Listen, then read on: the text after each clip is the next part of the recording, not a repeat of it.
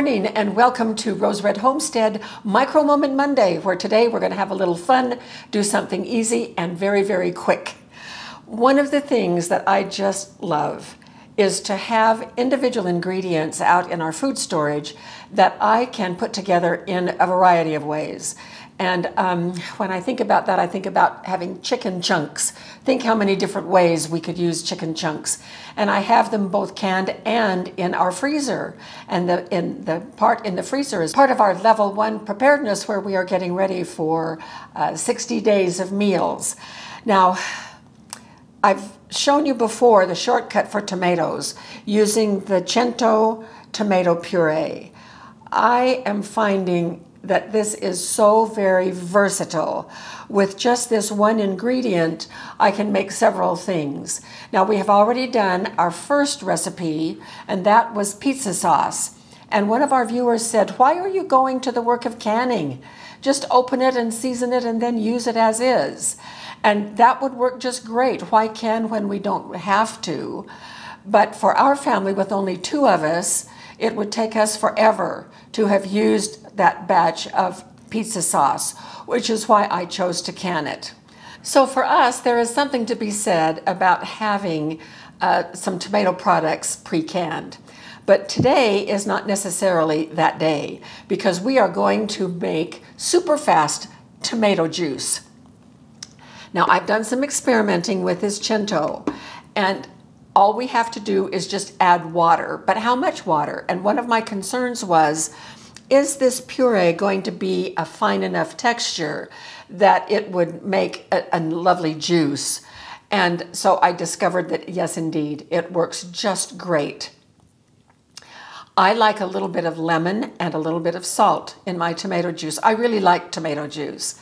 I'm using it as part of my weight loss food plan. So the next problem I needed to solve was, what is the ratio? What is the ratio? How much water do I need to add to a full can? And do I have to make the full can? Well, the answer on that really just depends on your own taste, and I'll tell you what worked for me. First of all, when we made our pizza sauce, we had about a cup of the Cento puree left, and I froze that. And I can tell you that now I know for sure that it freezes beautifully. I froze it in a 1-quart bag flat, put it in the bin that was with my other sauces that I have frozen, and it thawed and worked out fantastic. So if we ever have any leftover, we now know what we can do. Those with freeze dryers may want to freeze dry it. I'm not sure it would work too well in a dehydrator, but it might. But that's not what we're about today, because we're going to make this whole can into a pitcher of tomato juice. So here is the ratio that I discovered worked really well for me. And that would be 4 parts of puree to 3 parts of water. So if we use 1/4 of a cup as our part, then 4 of those 1/4 cups would be 1 cup. And 3 would be 3/4 of a cup. So that would mean that to make up 1 cup of puree, I would just add 3/4 of a cup of water, and that would be great. But what if this can is our unit of measure? This whole 28-ounce can. I want the whole thing. So if I'm putting 28 ounces of puree into this pitcher, how many ounces of water would I put? Well, what is 3/4 of 28? And that would be 21. And so I have a measure here that measures in ounces, so 21 would be up to here with water. Now, I could measure out the water, or I could just eyeball and have about this much water to sort of rinse out the can, because this is not an exact science. It is more to our taste. So let's get going. So I'm going to use this can and set these aside. Now, I am also trying out this new can opener, and it is not in our Amazon store because we're not happy with it yet. And I don't put anything in our Amazon store that I can't wholeheartedly recommend. But we're going to try it. It's a little battery-operated one, and it cuts the can under here instead of making a sharp lid. So we're still getting used to it, but I want to show you how it's working for us. So you put the can rim right here next to this roller, right in this little space here. Line that up, and you just push the button, and it aligns itself, and then it goes all the way around the can. It does not stop itself, so when I know it's been around full circle, then I stop it and just pull it off. Now, there it is. And this edge is not sharp. This edge is not sharp. So it just does, we got it, Jim. I think that's what we didn't see last time. Right, we really wrestled with it the first few times. So what do you think about it, honey? Are we ready to put it in the store? So I think what we need to do is go ahead and do one of the 8-ounce cans or 6-ounce cans of whatever it is, because we did that yesterday and it didn't work. Yeah, okay, good idea. So we'll do a few more trials with it, and then we will let you know if and when we put it in our store.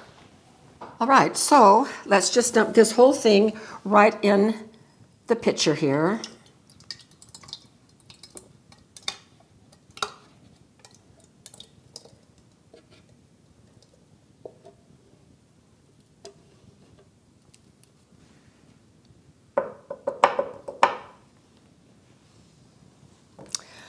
All right, now what I'm going to do today is I'm going to go ahead and measure out 21 ounces.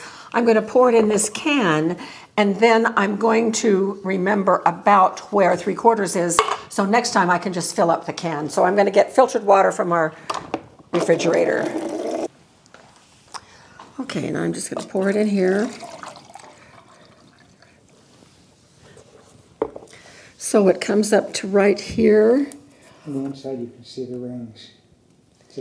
It's 2 rings down. 2 rings down. Yeah, it's 2 rings down. And it's about up to where this little place is on this label, where it comes to an end right here, right by this writing. So that's going to be an easy thing to remember. Okay, so now I'm going to just dump the water in.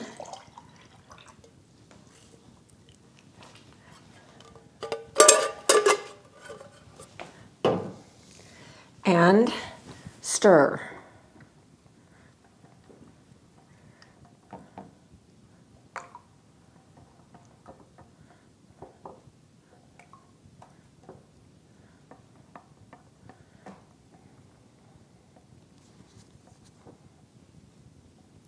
Now this makes 49 ounces of tomato juice.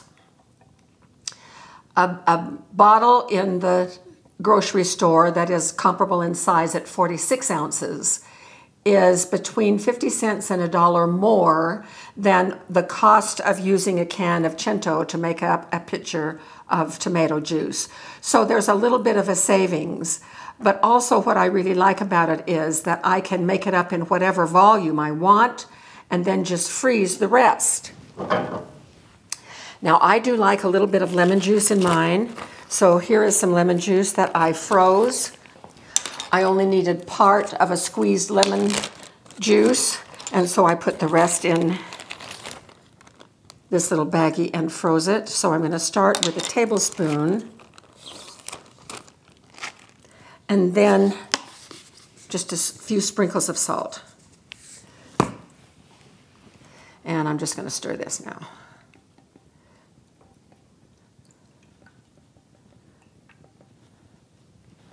So let's try it and see if it's ready.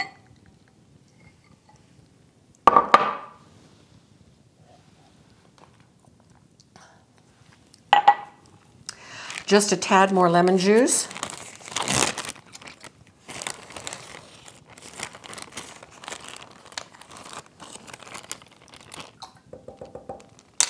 Like more than a tad. Well, it's now 2 tablespoons and another sprinkle of salt. Okay.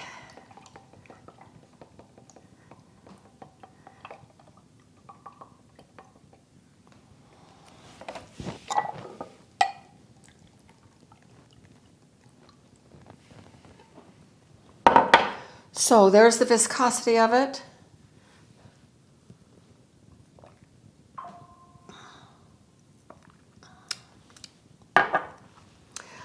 I want another tablespoon of lemon juice. It's good just that way, but you can do this to your taste. What the heck?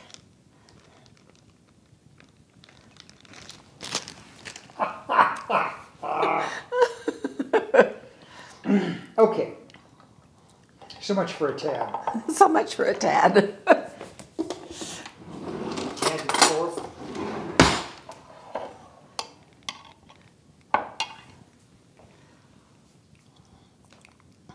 Ah, there it is. There it is. So we have made tomato juice in under 5 minutes. And so I hope that you are experimenting with the Cento or the contadina puree or whatever Italian brand you can find as well. Not all purees would work for this, in my opinion. So have fun with this and enjoy some tomato juice, and we will see you next week for another Micro Moment Monday.